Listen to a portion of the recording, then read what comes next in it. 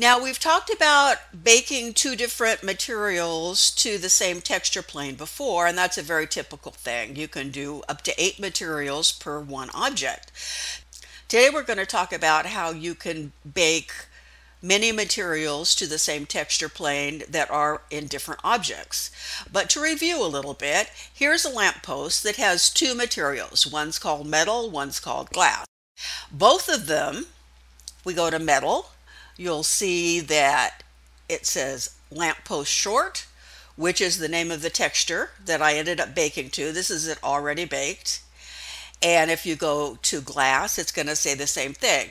The image texture here is not connected. We've talked about this before, but that was just a little bit of a review. Today we're going to be working on 6 different grave markers that I'm making for an installation, and those are going to end up being loaded as a link set so that I can show you how to do that. It's important for you to understand that those two things, while they can go together, don't need to go together. So you can upload a link set that could have 5 different textures that you upload separately to go on the link set, or you could also have 5 different objects that you're putting onto a texture, and you could upload that as a single object. So there's 2 things happening here. They don't necessarily have to go together, but they can go together. Got it?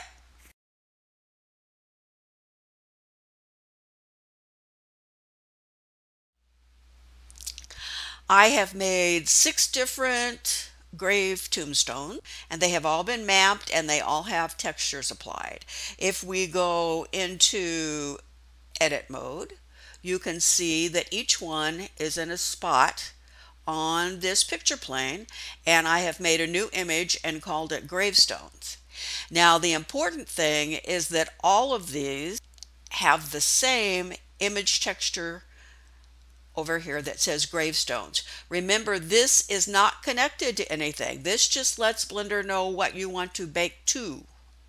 So if we go back to object mode and we click on this one, tab into edit, here's this one.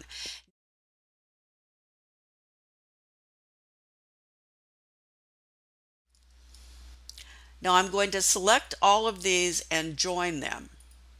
Not the white plane under there, which I do quite often because you don't want to join the white plane to your thing.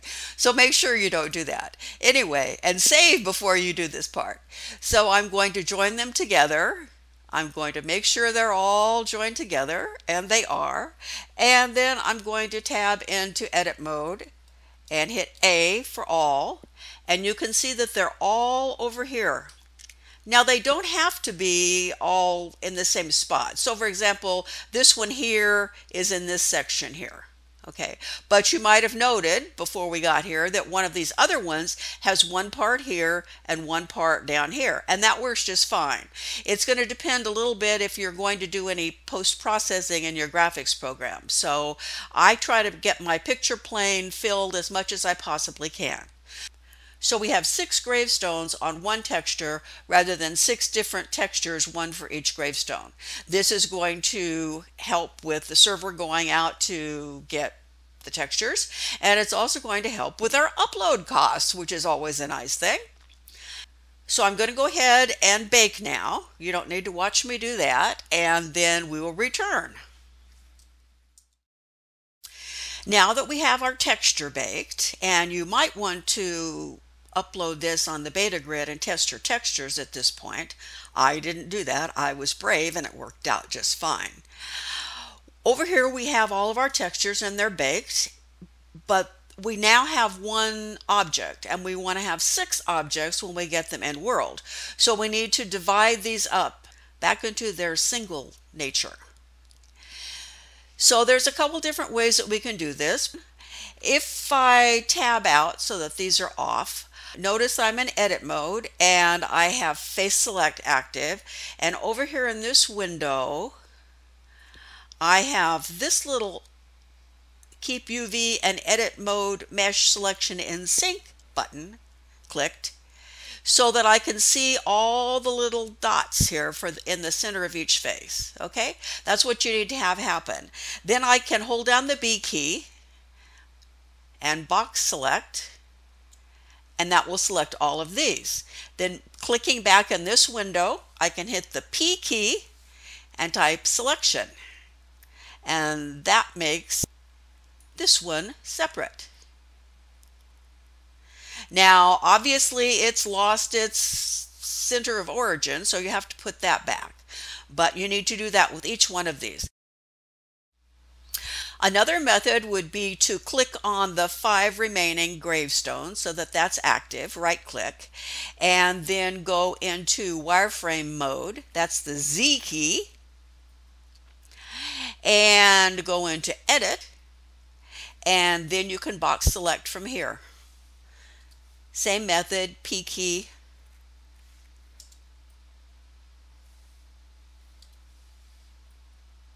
So that's another choice.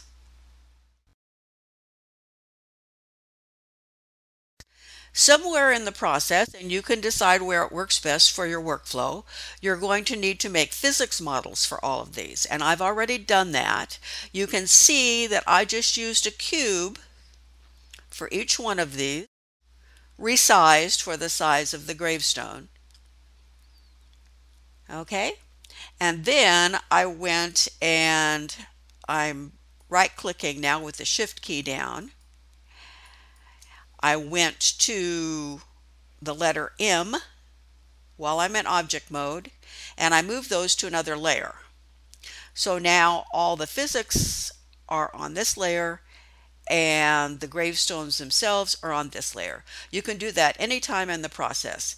The really important part of this, and I'm going to tell you this again down the line, is that each one of the grave markers needs to match with a grave physics thing. Right now, all of these grave markers are called grave 6.001.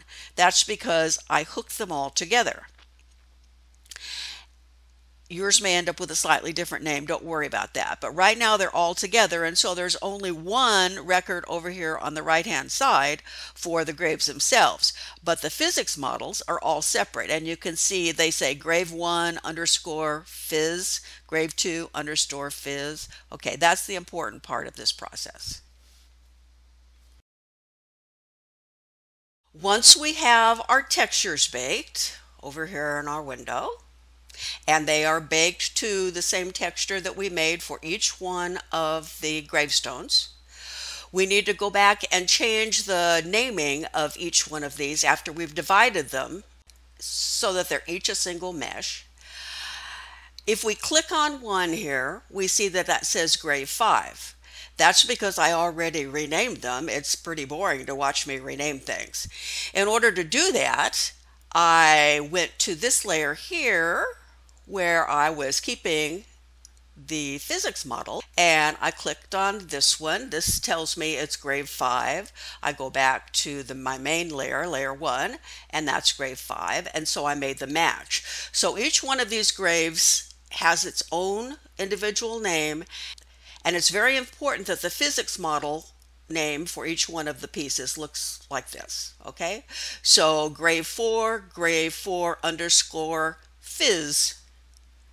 That's it.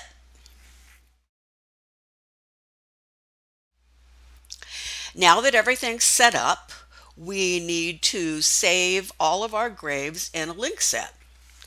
So I've clicked on one here. I'm holding down the shift key and right clicking on all the rest of them. Then I'm going to object, apply location, object, apply rotation and scale, object, transform origin to geometry. I'm not 100% sure that I needed to do that again, but it doesn't hurt to do it, and so I just always do. Then save your file. Now we need to go to where our physics models are, and we need to save those as a Linkset too. Remember to apply your location, rotation and scale, and transform to geometry, and then save that. And I would advise calling that grave Linkset physics, or car physics or whatever, so that you'll know which one is the physics model and which one is the model of your actual objects.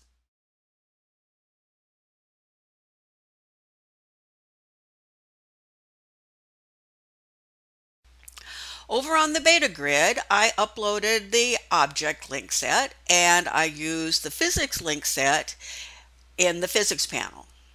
So you can see that they matched very well, and you can see that each physics model surrounds its own particular gravesite. Now, if something goes awry and it does not look like this, or whatever you're uploading, that wouldn't necessarily be gravestones, it's most likely that it has to do with a location, rotation, scale, origin to geometry thing. So try redoing that and give it another shot.